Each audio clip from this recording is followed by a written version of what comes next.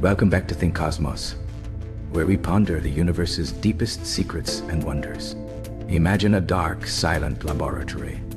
Lights dimmed, equipment humming in anticipation, and at the center, a simple aluminum cylinder, spinning faster and faster within a cage of magnetic coils.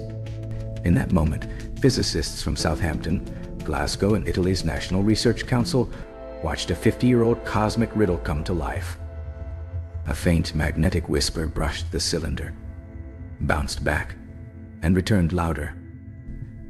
Then, without any further push, waves erupted on their own, feeding off the cylinder's rotation, growing like a storm that suddenly realizes it can roar. Black hole bomb, once pure theory, had just detonated in miniature here on Earth. The idea was first sketched in 1972. Picture a rotating black hole, wrapped in its own twisted space-time.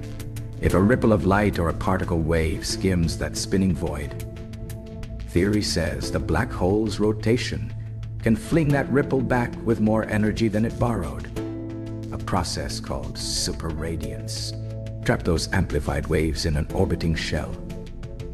Let them lap the hole again and again, and the energy snowballs.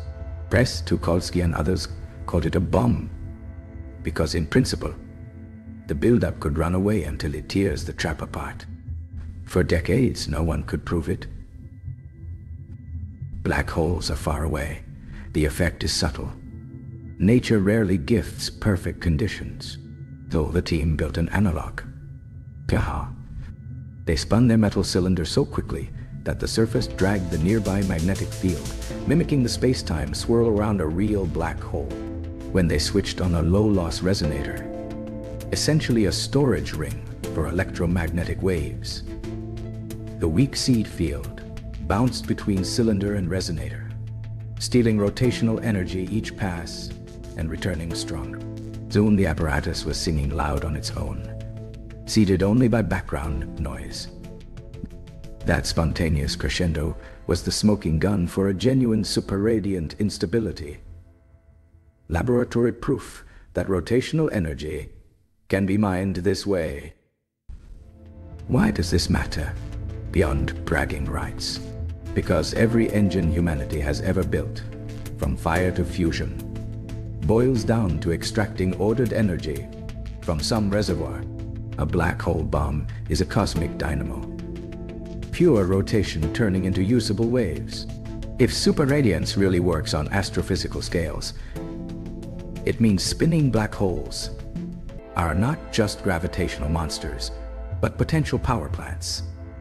Natural engines millions of times more efficient than starlight. Validating the mechanism on a tabletop nudges that dream from fantasy toward physics. Now, roll the clock forward. Imagine an advanced probe cruising the outer solar system. Instead of hauling tons of chemical propellant, it carries a lightweight resonant cavity and an array of precision mirrors. The craft swoops near a newborn micro-black hole, perhaps one it manufactured from compressed matter or captured from primordial stock. It releases a calibration pulse into the cavity. The pulse skims the hole's ergosphere, returns amped up, and races around again. Each lap drains a microscopic sliver of the hole's spin while boosting the wave.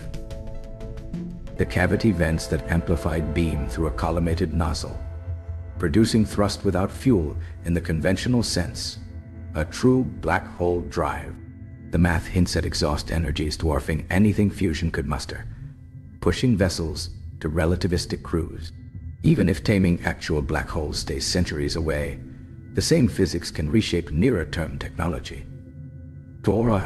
Super-radiant amplifiers could become exotic power sources, spinning superconducting rings feeding microwave lasers, beaming clean energy to distant habitats or deep space relays.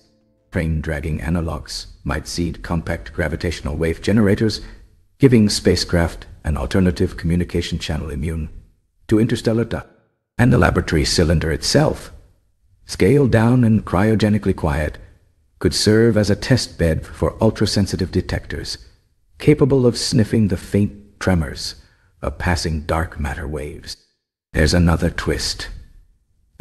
Super-radiance is intimately tied to quantum friction, the drag that arises when the quantum vacuum rubs against a rotating surface.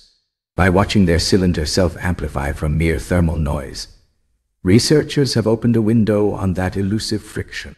Mastering it could lead to materials that shed rotational energy into tailored radiation fields on demand, effectively turning spin into tunable light. Such metamaterials might cloak spacecraft against certain radiative signatures or recycle reaction wheel momentum into power during long voyages. Consider navigation near extreme objects. One way, if we hope to harvest energy from pulsars or skirt the maelstrom of Sagittarius I, we'll need to predict how super-radiant instabilities shape the local plasma. The tabletop bomb offers a sandbox. We can tweak rotation speed, field strength, cavity shape, and map out the borderline between stable extraction and runaway flare. Those data feed directly into the hazard models mission planners will rely on when plotting gravity-assist slingshots through the ergospheres of spinning neutron stars. Then there's propulsion that doesn't wait for natural black holes at all. The same equations governing the bomb describe bosonic clouds around rapidly spinning objects, like axion condensates forming giant bosonovae that could, in principle, be recreated in magnetic traps. If controlled, such clouds might act as propellantless thrusters, pump angular momentum in, let the cloud radiate it out directionally, and ride the recoil. The experiment shows the critical ingredient isn't mass, but the meeting of rotation and reflectivity. That revelation widens the design space for future drives. Skeptics will note enormous engineering gaps.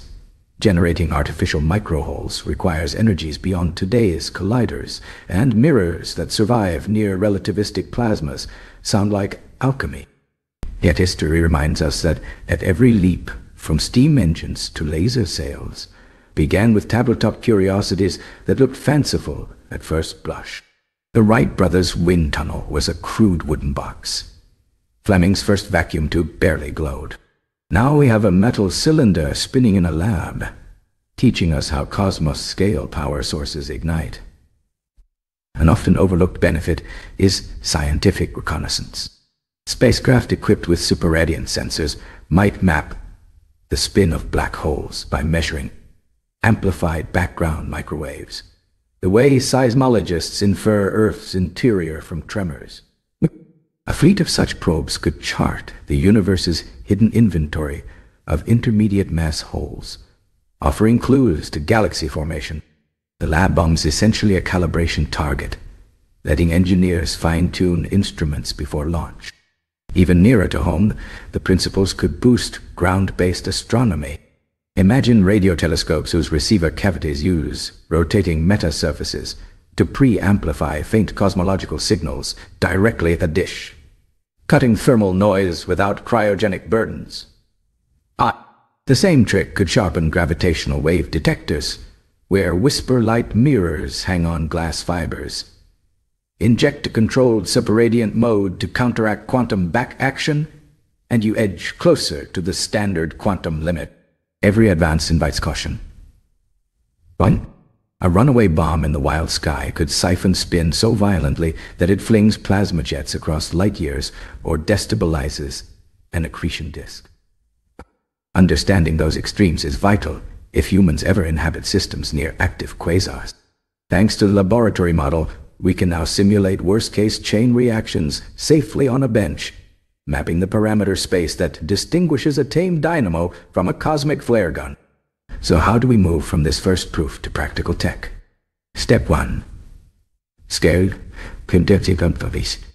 Engineers will push for higher cylinder speeds, lower loss resonators, and maybe fluid or superconductor rotors that mimic the near-frictionless drag of space-time itself.